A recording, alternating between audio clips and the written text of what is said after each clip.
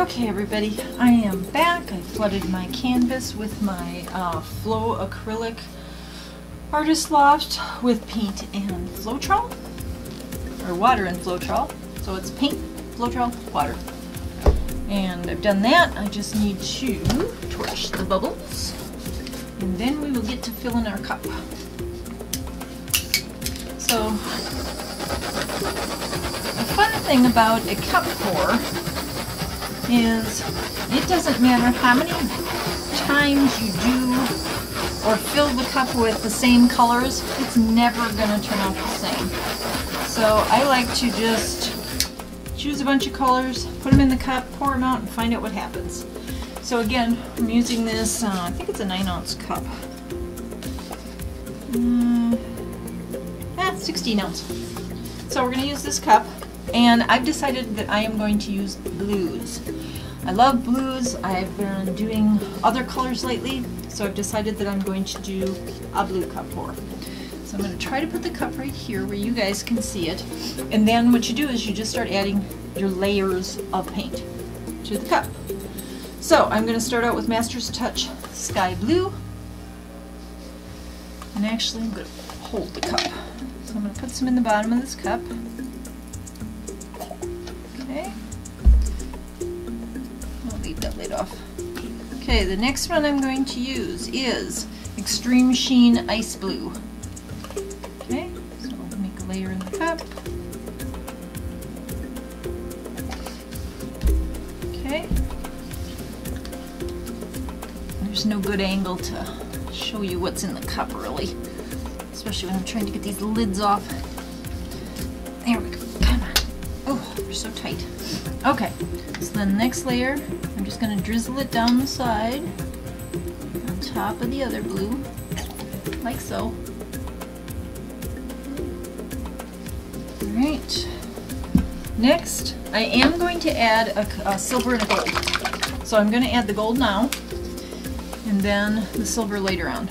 Now, one thing I need to tell you is to keep in mind when you're filling your cup that whatever you pour in first will be your top color or your last color coming out. So keep that in mind when you're filling your cup. If you want the lighter colors on the top, you need to put them in first. Okay? Alright, so now I'm doing Payne's Gray. I haven't used this in a while and I really like this color. So we're going to put some Payne's Gray on top of the gold, which looks beautiful when it's together. Like so.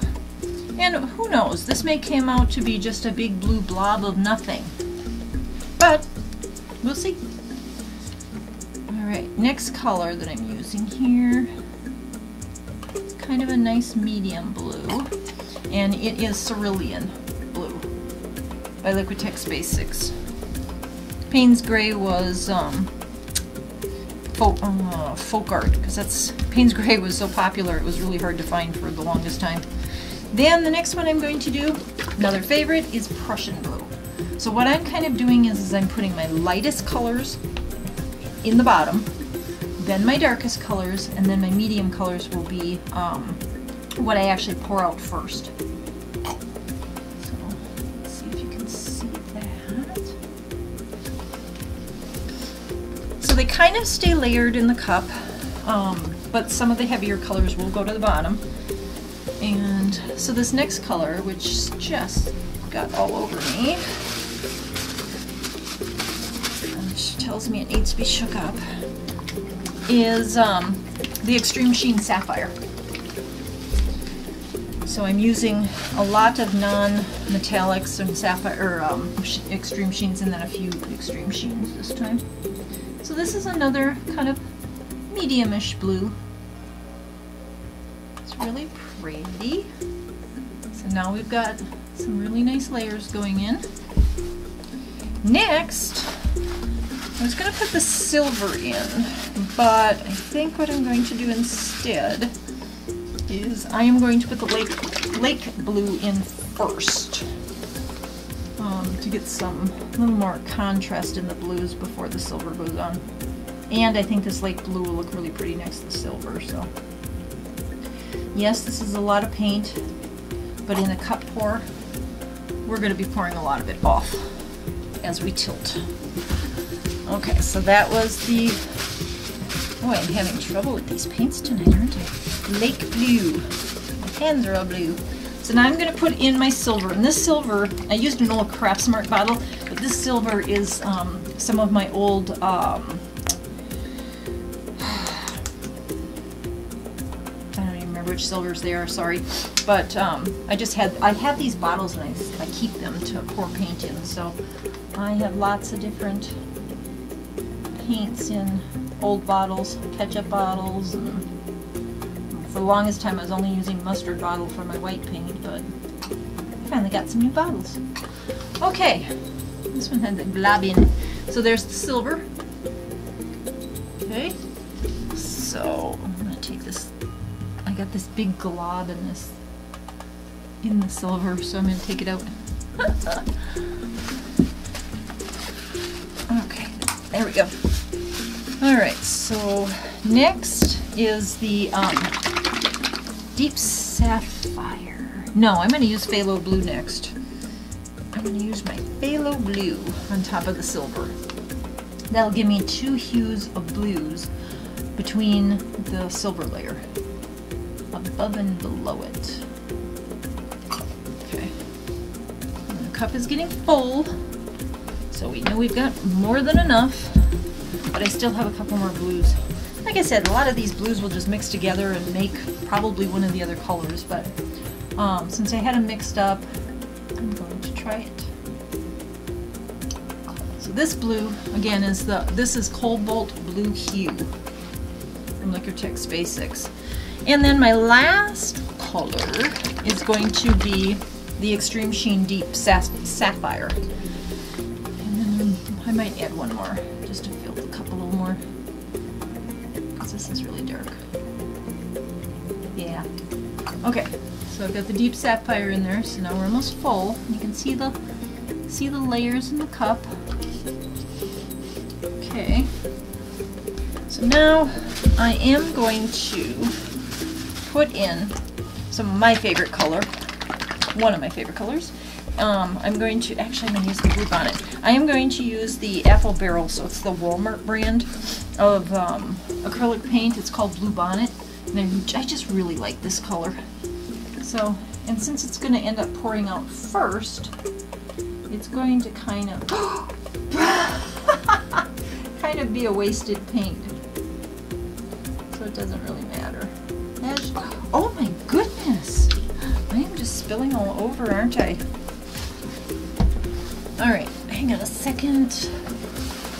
Alright, so I made a mess, which really isn't going to make a difference because we're pouring this anyway. Another good thing. But I got some blue paint here.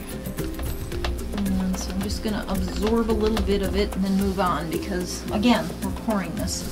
Okay, so I am going to just add a little bit of weight to make sure that the blue does not cause an issue when we start tilting this around. Okay, so we have our cup. It's got all our colors in it, and they're mixing up and making a mess. So now what we're going to do is I'm going to pop the bubbles again just because I had to add that. Pop the bubbles. Okay, and then we're going to pour.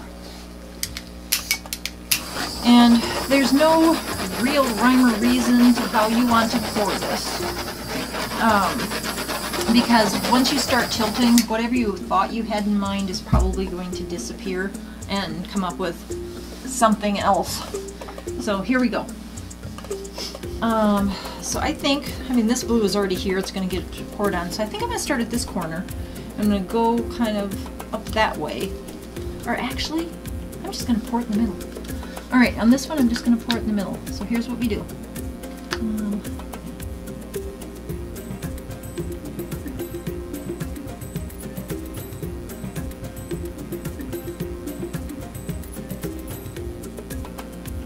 Used a lot of silver. Didn't realize there's that much silver in here. Okay, so we'll just keep going.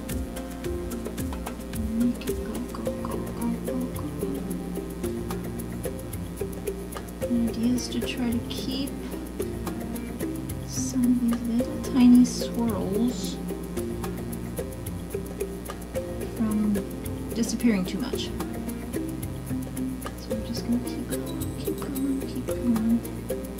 Now I'm moving it toward the corner because I know that I'm going to be tilting that way. But I need to keep the color going. Oops.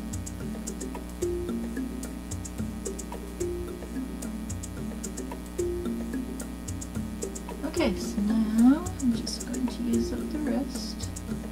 Because again, I don't like waste paint, although most of your pores you're wasting something. There's no helping that. Okay, now because I know this is going to be messy, before I start tilting this, I'm just going to move my paints out of the way. I do have puppy pads down for absorbing the extra paint, but I have a lot of bottles of paint sitting here, so I'm just going to move them out of the way so that I have room to tilt this, because it's going to get messy. So as you can see, it's already going off the side, but I'm going to pick it up and I'm going to tilt it. So what I'm trying to do is I'm trying to disperse the paint in such a way that I keep the layers, but I also develop design. So because I have so much of the lighter blue, I'm going to go back here to the center, and what I'm trying to do is stretch the paint out so that the layers that I do have get stretched out and start to create something beautiful. So I'm going to go off this side, and as you can see, we kept track of the gold layers. Why it's so important to have extra paint over here is so that this flows and doesn't get stuck. If it gets stuck, then we'll have to add some more of the white paint over here, but it looks like it's flowing quite nicely. So I'm going to let it go up this corner now. And stretch it off that corner, because we want our edges covered too. And then I really like what's going on here, so I don't like what's going on down there, so what I'm going to do is I'm going to try to get that to stretch out a little bit. Give me, oh, no, I don't want to lose that, so we're going back this way. So you have to kind of watch the design and be careful of how and, you know, how far you're stretching it so that you don't end up losing the parts that you like, but that you dump off the parts you don't. Okay, so now I've got the beautiful lines that I like. I just want to get it back down to this corner.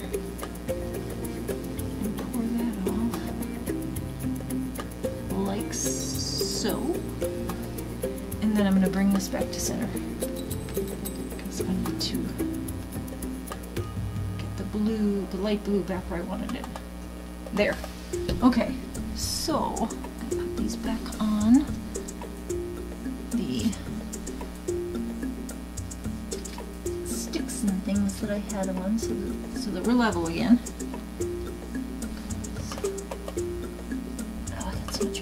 It's not very level. Okay, so let me get cleaned up here, and this is why I like pour painting.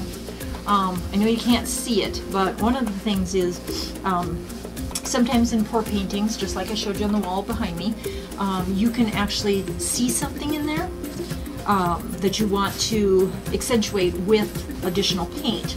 In this type of situation, my thought is right now, just looking at this painting, my thought is going to the bottom of the ocean. It's going to the plates in the ocean. It's going to the river, or you know, the valleys in the ocean.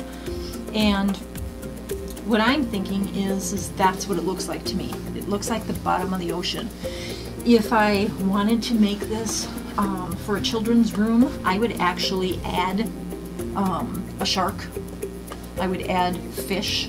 I would add plant life, but this is a pour, and it is absolutely gorgeous the way it is. When you see it, when I bring you down, you're going to see what I'm talking about as far as that it looks like the bottom of the ocean.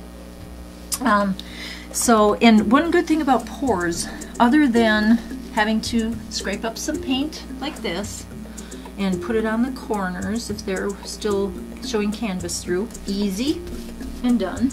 This one's fine. Can't really see that one. That one looks like it needs a little help. So we're just gonna give it a little help like that.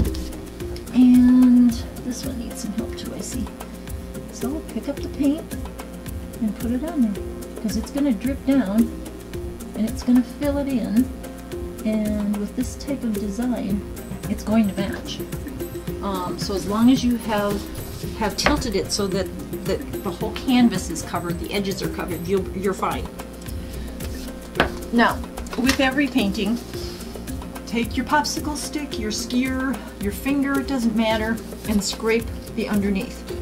As this paint dries, you are going to have drips that are going to be underneath the canvas. Okay, so, and I found another bare spot. So what we need to do is we need to make sure that we are covering those drips, or not covering those drips, we are stopping those drips from happening.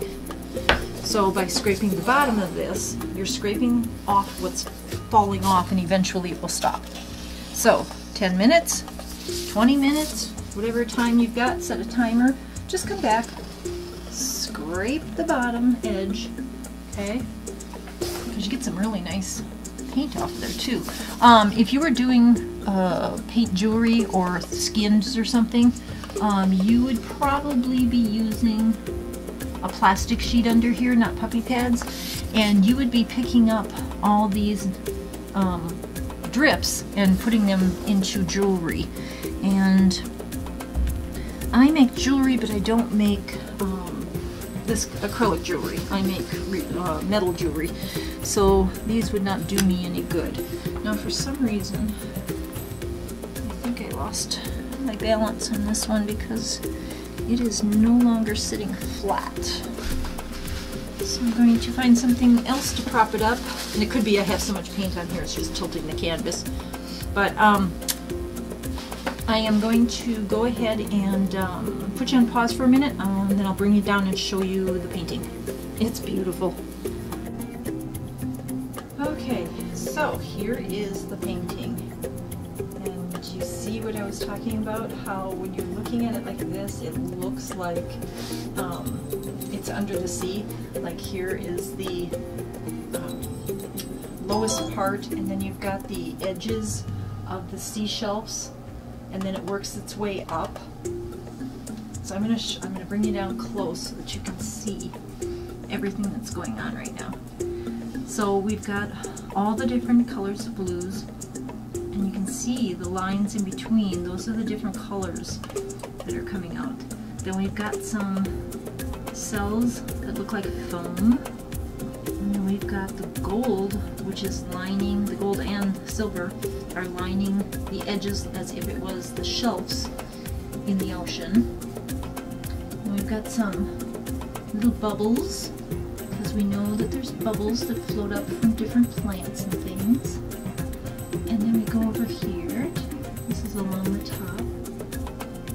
And here is the center. And you can see just all the things that are happening here. Some of these really neat bubbly things here. I'm going to leave a lot of the bubbles in because I'm hoping they actually develop more.